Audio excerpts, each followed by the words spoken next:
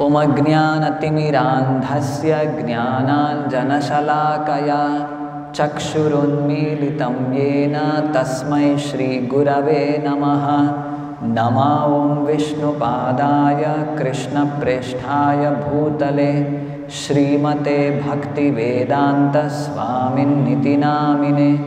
Namaste Saraswate Deve Gauravani Pracharine Nirvishesha Shunyavadi Paschatya Deshatarine.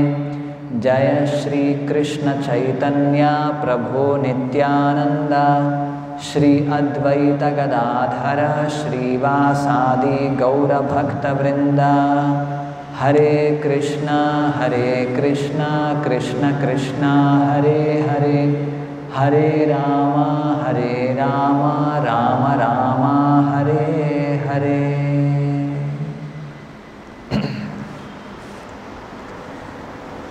So these two verses we are seeing the creation of the last among the gross subtle elements, Panchabhuta, that is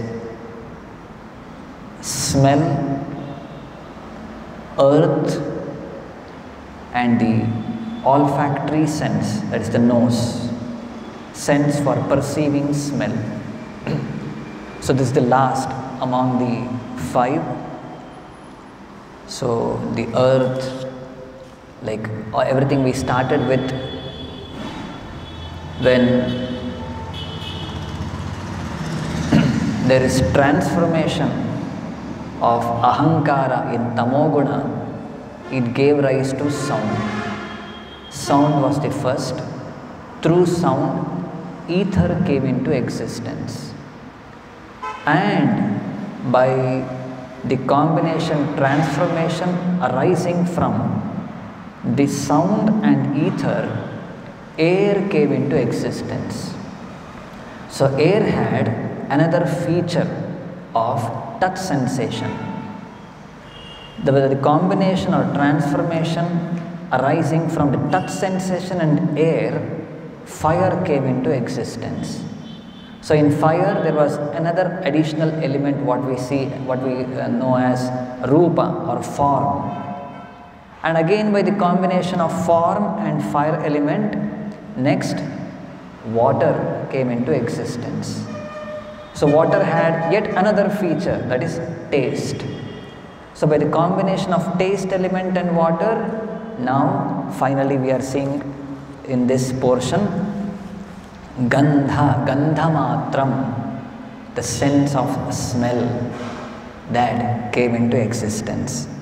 Rasamatrad vikurvanat ambhaso daiva choditat. Rasamatrad means sense of taste. Vikurvana means transformation. Ambhasa means water. So the sense of taste, rasamatrad, with combination of water, when transformation took place, and how daiva choditat, under superior arrangement, what happened? Gandhamatram abhut. Gandhamatra means the subtle element odor. Odor means the smell, the fragrance, odor. Gandhamatram abhut tasmat, and through that Prithvi granaha to gandagaha. Prithvi means earth. Through that the earth element became manifested. And then granaha means the olfactory sense. Olfactory sense means referring to the nose, nostrils, which can perceive smell. So Prithvi granaha to gandagaha. Gandagaha means which can perceive aromas, that is referring to the nostrils. So due to the interaction of water with the taste perception, the subtle element odor evolves under superior arrangement. Thence the earth and the olfactory sense by which we can variously experience the aroma of the earth became manifest. So there are various aromas in the earth, all of which can be perceived by the olfactory sense, the nostrils. Everything became manifest. So in today's next verse we see what are the various kinds of aromas from the earth which becomes manifest from the earth, which is perceived by the olfactory sense.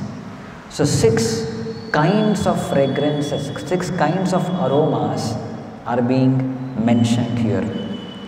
They are Karambha, Puti, Saurabhya, Shanta, Ugra and Amla. So these are the 6 varieties of smell, 6 varieties of odor which are available. And Dravya Avaya Vaishamyad Gandha Eko Vividyate. Originally there is one Gandha, one smell of the earth. When it is mixed with various elements, various other chemicals, whatever that we'll be seeing now, different smells becomes perceived by the olfactory sense. Just like in the purport, like Prabhupada mentions all of them. The first one, Karambha. Karambha means mixed. Here in the purport, Prabhupada tells, mixed smell is sometimes perceived in foodstuffs prepared from various ingredients such as vegetables mixed with different kinds of spices and asafoetida. When we are preparing some nice offering to the Lord, with some special rice, pulao, we put some rice, we put some vegetables, varieties of spices are added in that, and all these things combined together, one kind of a fragrance it gives. So this is what here it is being referred to. It is mixed smell or Karambha. So this is one. And the second one, Puti. Puti means offensive. Offensive smell.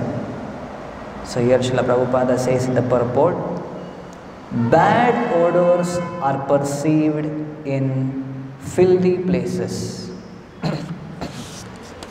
In filthy places we can find bad smells. Just like we can recollect the pastime wherein Srila Prabhupada in Mayapur was passing through in the temple campus. Prabhupada and many other devotees, all senior GBC leaders of the organization, Prabhupada, he stopped at one place near the toilets, which was smelling bad, which was not cleaned properly. And Prabhupada noticed this and how he chastised his disciples that you people are not feeling anything. A bad smell is coming and it is something normal for you. That means you are also tamoguna. That's also tamoguna, you are also in tamoguna. That's why you are not feeling any difference. So this is that puti, offensive smell. Another example, another story Srila Prabhupada gives of his spiritual master Bhakti Siddhanta Saraswati Thakur when he went to Burma. So where the place where he was staying, surrounded by many other local people are there and some bad smell was coming. And Bhakti Siddhanta Saraswati Thakur inquired, what is this smell? And devotees started explaining how this is a smell of nafi. What is this nafi? Nafi is the decoction the whatever the strained juice coming out of like what people they do there. Some animals, something dies, some rats or some pets. Outside their door, they'll keep one big container covered with a lid. So animal dies, some animal dies, they go and put it inside that, and it will be closed. So it will remain there for many days and months, and it will get decomposed, and it will start oozing some liquid. And whenever some festive occasions are there, so that will be taken out, it will be drained, and whatever that juice will be taken out and distributed, and they relish it. So that category of people there, and maybe the next day devotees were preparing, because Bhakti Siddhanta Thakur, their Guru Maharaj has come. So they were preparing very nice items, special offerings and all extra items prepared with nice ghee. And it seems the neighboring people, they started complaining, what is this bad smell? So different people in different levels or categories where they belong to, they perceive different smells. So here this is one example. And in Bhagavad Gita also, Krishna speaks about what kind of food people in the mode of ignorance, tamoguna, they like. Yatayamam gatarasam puti paryushtam chayat uchishtam apichamedhyam bhojanam tamasapriyam. What kind of bhojana or foodstuff people in the mode of ignorance, what they like? Yatayamam, which is prepared very old, gatarasam, no whatever juice in that, and then puti means again this is what? Bad smelling, paryushtam, leftover food, amedhyam, which is untouchable. So these are all something comes under the category of tamoguna, mode of ignorance, offensive smell, bad smell. So this is the second one, karamba, then puti, offensive, karamba is mixed, puti is offensive smell. The third one, saurabha. Saurabha means very good, fragrant. Good smells, the purport Srila Prabhupada writes, are perceived from camphor, menthol and similar other products. So camphor, karpura, many other very spices, very attractive, good smell. And menthol means something prepared from mint, pudina. So these are all some good smells. That is saurabha. And especially we have seen how from flowers, specifically jasmine, rose, these are all very good smells, saurabha, very attractive smells. That is saurabha, third one. And fourth one, shanta, mild. Not very much fragrant or whatever, mild smell. And fifth one, ugra. Ugra means pungent. The example given is pungent smells are perceived from garlic and onions. So onions and garlic, they have got this pungent smell or ugra odor. We have seen how, at least this experience we will be having, when we start cutting onions, tears will start flowing from the eyes. And even garlic also, very pungent. And that's why, especially for devotees who want to advance in spiritual life, the category, whatever this offensive smell or pungent smell which comes under Rajasic or Rajoguna are not recommended. This doesn't come under Sattvic. So that's what it is. So this Ugra means pungent, coming from onions and garlics. And the last one, the sixth one, Amla. Amla means acidic. Example given is turmeric and similar sour substances, means huli, referring to maybe lemon, tamarind and all of these. It is Amla. This is another variety. So these are the different varieties: Karambha, then Puti, Saurabha, Shanta, Ugra and Amla. So 6 varieties are given here. And now if we see in the purport it is mentioned, the original aroma is the odor emanating from the earth, and when it is mixed with different substances, this odor appears in different ways. So there is one original odor of the earth element of Prithvi, and that when it is mixed with different substances, different aromas it gives rise to.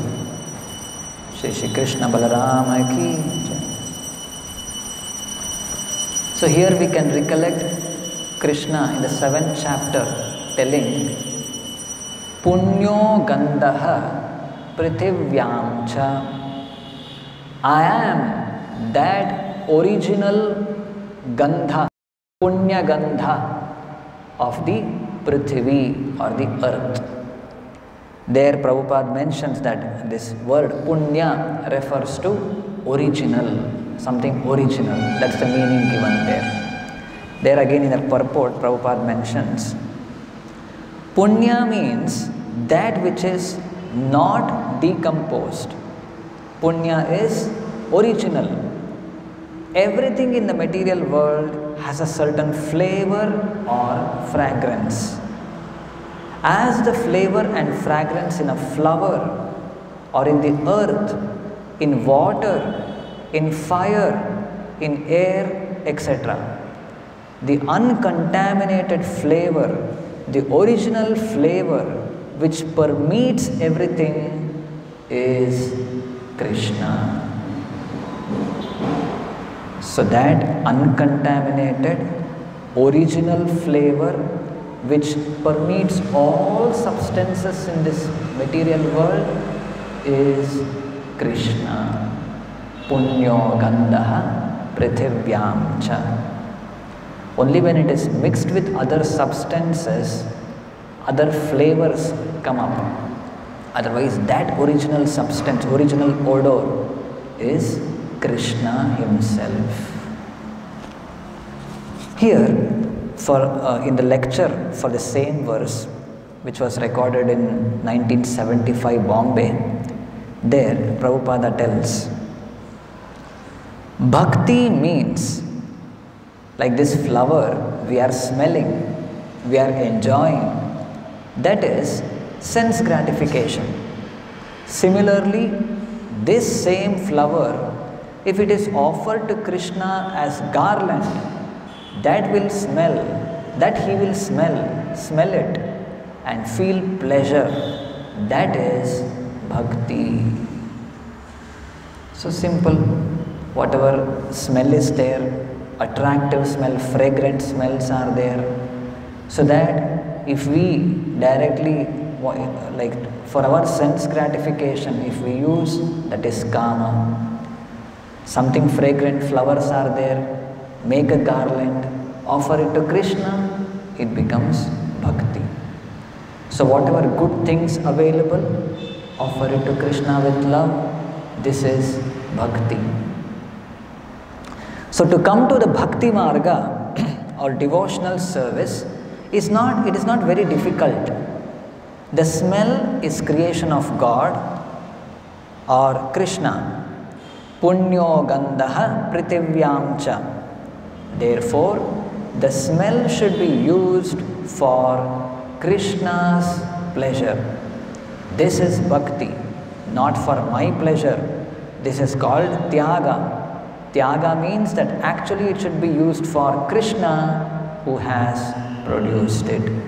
This is Bhakti. So everything is produced by Krishna. Whatever is attractive, fragrant, good things, we come and with devotion, with love, we offer to Krishna. This is Bhakti. In nature around, various attractive smells, aromas are there, specifically in flowers. So make a garland of it and offer it to Krishna. This is Bhakti. This was demonstrated by Maharaja Ambarisha, wherein it is said about him, Granam chatat pada saroja saurabhe. How Ambarisha Maharaja, various senses, he was engaging in the service of the Lord. Likewise, there the mention of this Granam. Granam means referring to the olfactory sense, smelling. How was he using? Tat pada saroja saurabhe. Pada saroja. The flowers which were offered to the lotus feet of Krishna. So Maharaja Ambarisha was using his nostrils to smell those flowers. So this is the these are the footsteps in which we are supposed to follow. Now let me tell this one very beautiful pastime from the Chaitanya Charitamrita Antya Leela about Krishna's fragrance of the body of Krishna as perceived by Chaitanya Mahaprabhu. So this occurred almost at the end. So in the Antya Leela there are 20 chapters describing about the later pastimes of Chaitanya Mahaprabhu in Jagannath Puri, last 18 years, what he spent in Jagannath Puri. So the last chapter is Chaitanya Mahaprabhu's teachings of Shikshashtaka, just one previous chapter. There is one very beautiful description of how Chaitanya Mahaprabhu in his ecstatic condition, how he was so much absorbed in the thoughts of Krishna. He exhibited many ecstatic symptoms in his body in love for Krishna.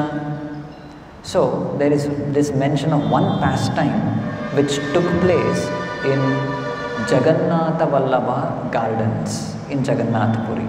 Now also if we go, we can find that place.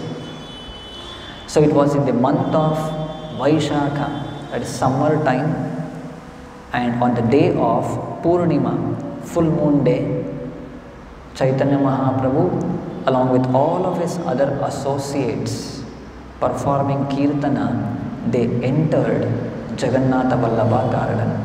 That garden place they entered. And that garden, all the 6 Rutus were manifested at that point of time, specifically the spring or Vasanta Rutu. Different kinds of fragrant flowers, fruits, all of these things were visible there, and the entire garden was very fragrant. So Chaitanya Mahaprabhu along with his associates, they just wandered throughout that garden area. Chaitanya Mahaprabhu was moving in the front and all his other associates following him, and at one point of time under the Ashoka tree, Chaitanya Mahaprabhu had darshan of Krishna. He saw Krishna there. Immediately he ran towards that tree, Ashoka tree, under which he saw Lord Krishna. By the time he reached there, Krishna disappeared. And Mahaprabhu fell unconscious because of the separation.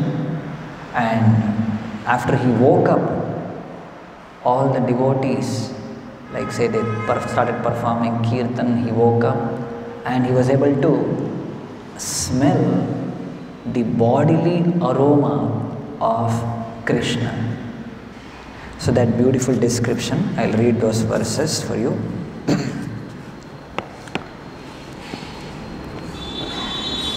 Ekakale Vaishakhera Paurnamasi Dine Ratrikale Mahaprabhu Chalila Udyane.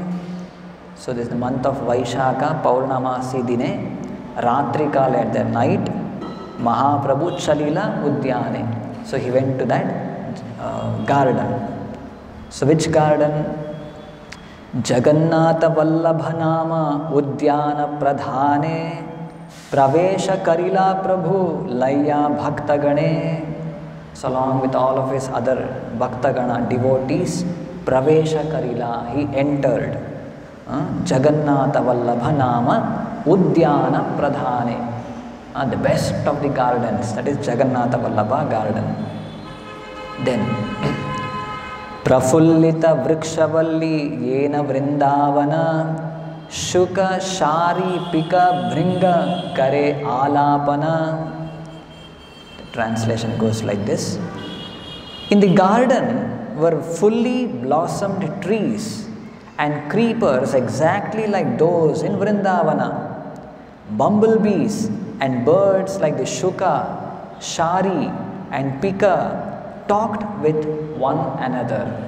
So just like resembling Vrindavana, this Jagannath Vallabha garden appeared. Then Pushpa Gandha Layavahe Malaya Pavana Guru Haya Tarulataya Shikhaya Nachana. A mild breeze was blowing, carrying the fragrance of aromatic flowers. The breeze had become the Guru and was teaching all the trees and creepers how to dance. So all the flowers, fragrant flowers are there. The breeze is carrying that aroma, which acted like a teacher and teaching how to dance for all the flowers, creepers and leaves in that garden. A beautiful example. Then Purna Chandra Chandrikaya Parama Ujvala Tarulatadi Jyotsnaya Kare Jhalamala. Brightly illuminated by the full moon, the trees and creepers glittered in the night. So moonlight, full moonlight, all the trees, creepers, everything are glittering with that moonlight. Chaya Rutu Ganayahan Vasanta Pradhana Dekhi Anandita Haila Gaura Bhagavan. The 6 seasons, especially spring, seemed present there. Seeing the garden, Sri Chaitanya Mahaprabhu, the Supreme Personality of Godhead, was very happy. Then Lalita Lavangalata Pada Gaoyaya Nrityakari Bulena Prabhu Nijaganalaya. So after looking at all that very nice atmosphere, Mahaprabhu becomes very happy and he specifically gives an instruction to his close associate Swarupa Damodara Goswami. He was a very good singer. So he on the indication of Mahaprabhu, Swarupa Damodara Goswami started singing one song from Gita Govinda. That song started with these verses of Lalita Lavangalata, a beautiful description of Vrindavana forest with different kinds of trees and creepers. So that beautiful song he started singing. In this atmosphere, the Lord had his associates sing the verse from the Gita Govinda beginning with the words Lalita Lavangalata as he danced and walked out with them. Then Prati Vriksha Valli Aiche Bhramite Bhramite Ashokera Tale Krishne Dekhena Achambite. As he thus wandered around every tree and creeper, he came beneath an Ashoka tree and suddenly saw Lord Krishna. Krishna देखी महाप्रभु धाया चलीला, आगे देखी हासी Krishna अंतर्दान हाइला. When he saw Krishna, Sri Chaitanya Mahaprabhu began running very swiftly, but Krishna smiled and disappeared. Hasi Krishna Antardana Haila. He just smiled and disappeared. Aage paile Krishne tanre punaha haraya, bhumete padila prabhu murchita haya. First he got Krishna, then haraya, again he lost Krishna. Having gotten Krishna and then lost him, Sri Chaitanya Mahaprabhu fell to the ground unconscious. Krishnera Shri Angagandhe Bhariche Udyane, Sei Gandha Paya Prabhu Haila Achetane. The entire garden was filled with the scent of Lord Krishna's transcendental body. When Sri Chaitanya Mahaprabhu smelled it, he fell unconscious at once. So again he woke up and just smelling the aroma in the garden, the aroma of the body of Krishna, again he became unconscious. Nirantara nasaya pashe Krishna parimala, gandha aswadite prabhu haila pagala. But the scent of Krishna's body incessantly entered his nostrils, and the Lord became mad to relish it. Krishna gandha lubdha radha sakhire ye kahila, se shloka padi prabhu artha karila. Srimati Radharani once spoke a verse to her gopi friends describing how she hankers for the transcendental scent of Krishna's body. Sri Chaitanya Mahaprabhu recited that same verse and made its meaning clear. So here we can see how Srimati Radharani at the dead of the night during the Rasa dance, when Krishna disappeared, she recited a verse to her friend, to her Sakhis, and that verse, so that verse we can see in the Gita Govinda Leelamrita of Krishnadas Kaviraj Goswami. So Chaitanya Mahaprabhu quoted that verse because he was also in the same mood of Srimati Radharani, having gotten Krishna and now lost him. So Radharani describes the aroma from Krishna's body. There's a lot of verses are there. I'll not get into all the details. Few important things, I'll just read out the translation. The scent of Krishna's transcendental body surpasses the aroma of musk and attracts the minds of all women. The 8 lotus-like parts of his body distribute the fragrance of lotuses mixed with that of camphor. His body is anointed with aromatic substances like musk, camphor, sandalwood and aguru. Oh my dear friend, that personality of Godhead, also known as the enchanter of Cupid, always increases the desire of my nostrils. So this is a verse quoted from Govinda Leelamrita, spoken by Radharani. It was, this was explained by Chaitanya Mahaprabhu to all of his associates. In description again it goes on. The scent of Krishna's body surpasses the fragrances of musk and the bluish lotus flower, spreading throughout the 14 worlds. It attracts everyone and makes the eyes of all women blind. And a lot of other descriptions are there. And finally this one, yeah. When sandalwood pulp is mixed with aguru, kumkuma, musk and camphor and spread on Krishna's body, it combines with Krishna's original own bodily perfume and seems to cover it.